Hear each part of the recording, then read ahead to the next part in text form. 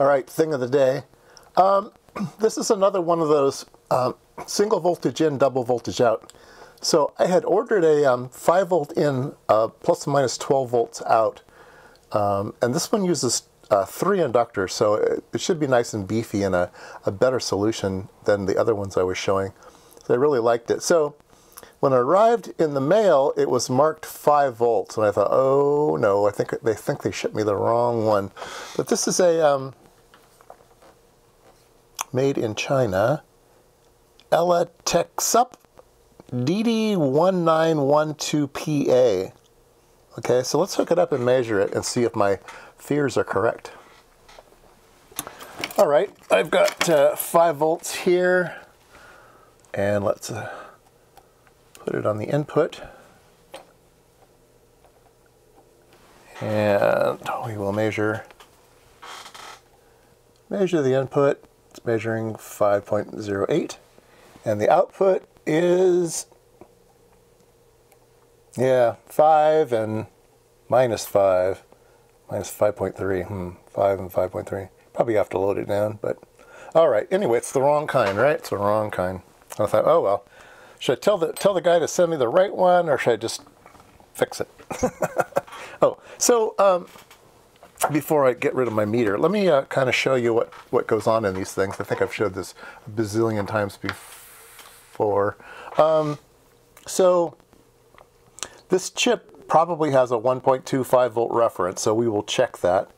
We will come down over here, measure a voltage, and yeah, there's a 1.24 volts right there.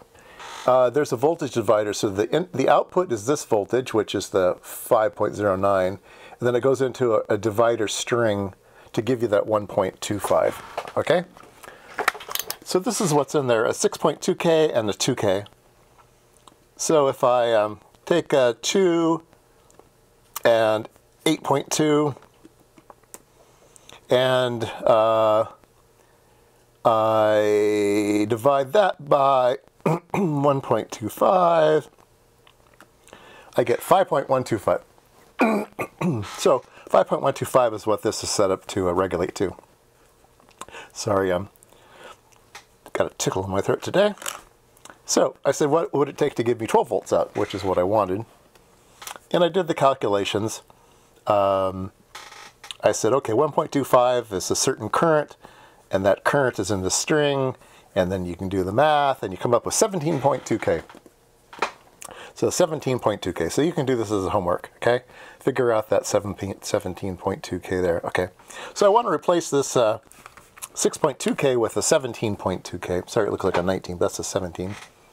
So I looked in my box, and all I have is a 20K and a 15K. Let's see what happens at 15K. Jeez.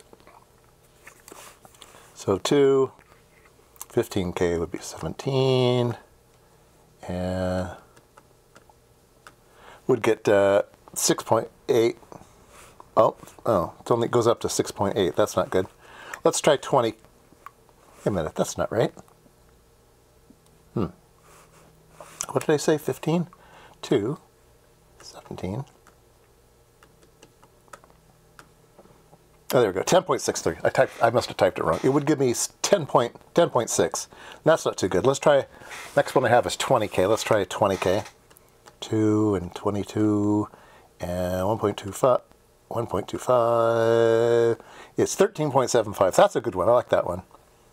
Now I could take two 33s and put them in parallel, and that would give me 16.5 and 16.5. So we had 2 and 18.5 and 1.25. We would get 11.56. So I like the 2K, the 20K. So I will replace the 6.2 with a 20K and see if my little thing is been converted. All right, let's see if we can heat this thing up and get it out of there. Some tweezers to poke at it. Let me stick some solder on it so it's I'll use some low Maybe I could use some low temp solder. Yeah, probably doesn't matter with this. I'm gonna put some lead on it though. I like lead solder. Okay, let's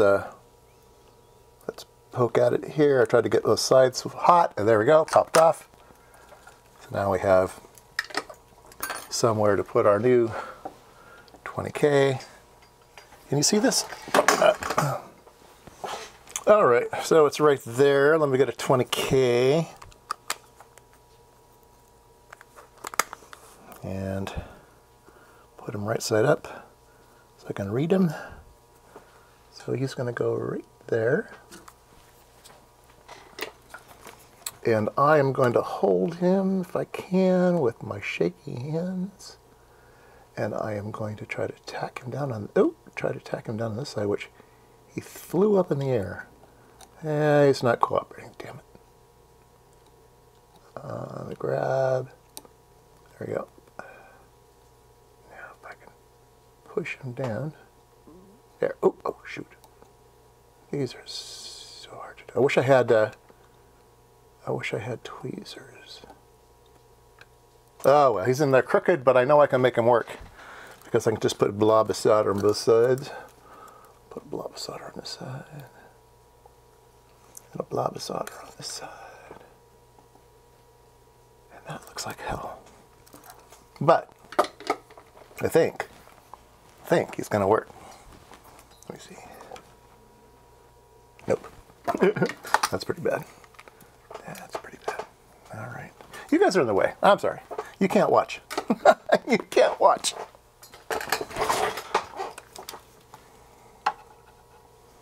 All right, this is looking better. Everything is in the way.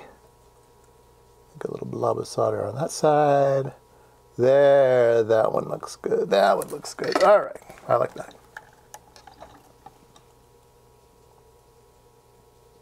I believe that will work. So let's give them a try, say. All right.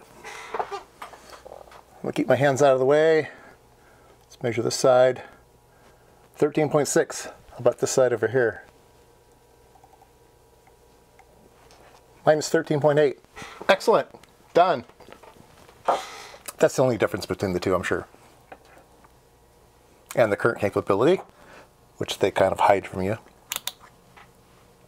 There we go. I hope that made sense.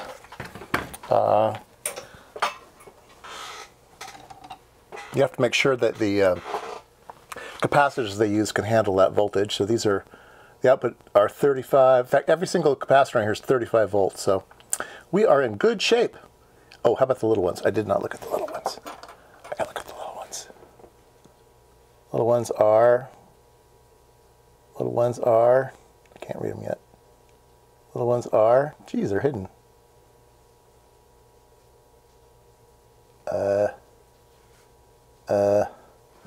I can't read the little ones. Oh, there we go. There's a spot. 47 microfarads at 50 volts. Wow, okay.